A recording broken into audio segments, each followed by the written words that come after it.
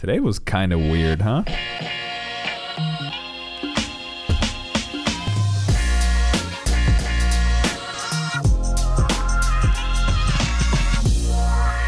Hello and welcome back to another video. I'm your beautiful host, Young Buffett, and in today's video, we're going to take a look at what happened in the market today. We're going to take a look at what people are talking about. We're going to brainstorm some plays here, and we're going to put our money where our brains are. And what I mean by that is we spend pretty much all day on Finery, finery.io, and it's our free little trading group. We're just in here talking, brainstorming, thinking, planning, and watching. We're watching the market. There's a lot going up. There's a lot going down. There's a lot of money. A lot of people talking about a bunch of different things, and you don't always really know where to go. And I always start off my mornings here. I said this in my last video too. I look at the triple Qs, the big tech. I look at SPY. I look at TLT, the bond market. I take a look at the dollar, UUP. If it's up, should I be scared? What's going on? So today started off all right, you know.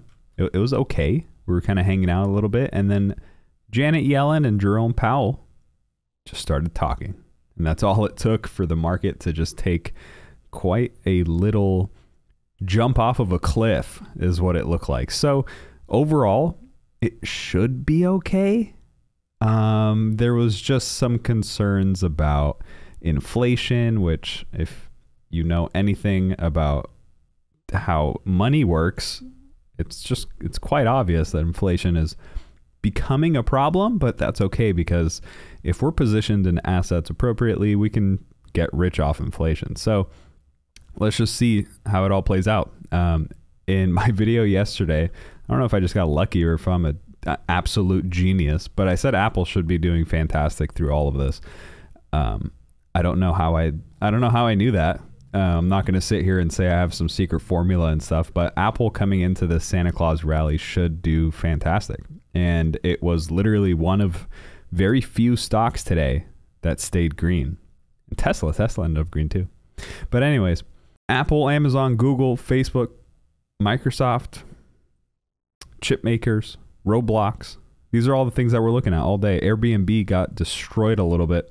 I like Airbnb under 180.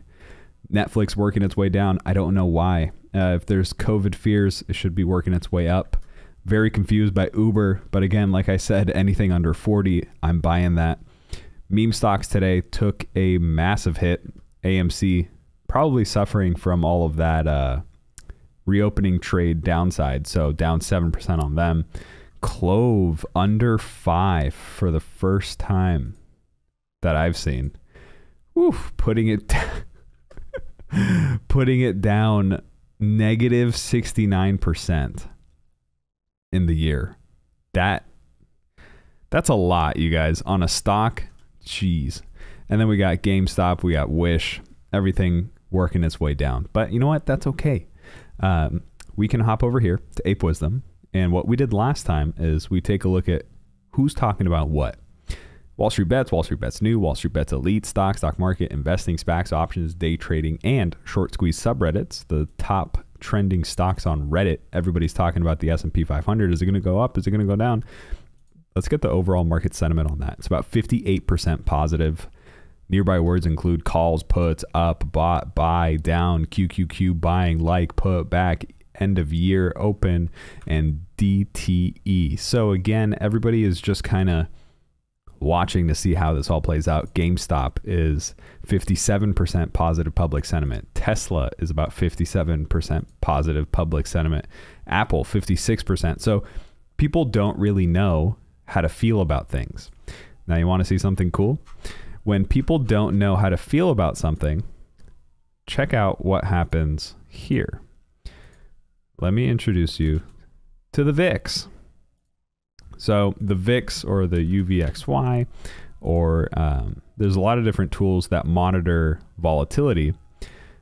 Check out when people get confused or when people get scared, when options volume for the puts start to increase compared to the ratio of the calls. Keep an eye out for UVXY, the VIX, the overall fear sentiment indicator. UVXY was up almost 20% today. So keep an eye out for that. You can get a feel of where those things are going to go when you're taking a look at how people are reacting, how people are talking, and how people are putting their money down on either calls or puts. We were taking a look at option statistics today, and it was really interesting. There was a ton of puts being poured into the market, obviously leading this thing to go up 19%. But anyways, GameStop, Tesla, Apple, Moderna, the biotech stocks are still going crazy. People are pouring into those things. We have a couple open positions. It should be interesting to see how this all plays out. NVIDIA and the chip makers, AMD and them, they're doing fine throughout this whole market, up and down. They're already up so much. I'm just happy that they're holding up. Now, again, it's all about just diversifying and making sure that you're in all of these little sectors and making sure that it all keeps you afloat. When one thing goes down, the other thing goes up. Chip makers usually tend to do pretty well. So Alibaba, nothing weird from China yet. Microsoft doing fine with the rest of the big tech. Walt Disney should be, again, interesting to watch. I like to see the balance between whether or not their streaming service outweighs or at least helps future projections of their parks, because obviously with new COVID stuff or fears of reclosing and different regulations and whatnot, what's going to happen?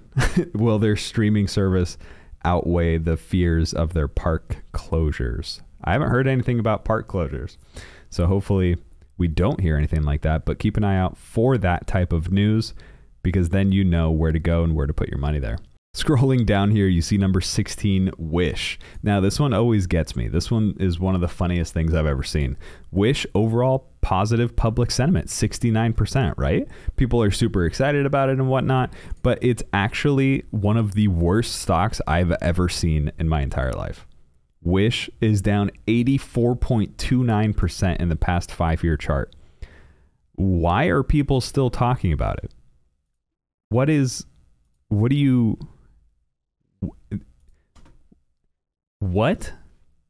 want from this thing? I don't even know what it would take for this thing to come out of the ground. I'm very curious to see why people are so interested in it. Let me know if you like Wish in the comments below. I just don't understand. Facebook, Meta, they've been kind of quiet. I've seen a kind of like they pumped the brakes a little bit on all of the Meta news coming out. So I'm very curious to see what they're planning. Maybe it's another news launch. Maybe it's an update on their branding. Maybe what are they working on? I don't know.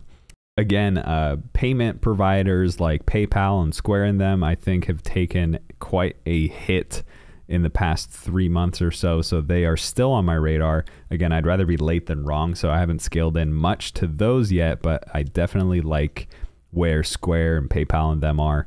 Salesforce got wrecked today. So keep an eye out to see if you want to pick up some Salesforce in your long-term portfolios. And then as we just continue to scroll down, Clove is number 32 on this list. People are still talking about it, and they're trying to see what they can do there. So swaggy stocks, this covers what Wall Street Bets talks about. Obviously, everything that's on everyone's mind right now, mRNA, the biotechs are alive and well. I'm very curious to see how Wall Street Bets adopts this new heat or wave or movement, or let's see how it all plays out. I have a close eye on it. Apple, Tesla, NVIDIA, GameStop, Disney, Baba, AMD, Facebook, PayPal, Wish, QQQ, Microsoft, Oil, PFE, AMC, Amazon, CRM, GoEV. So it's pretty much what everyone always has been talking about, plus biotechs.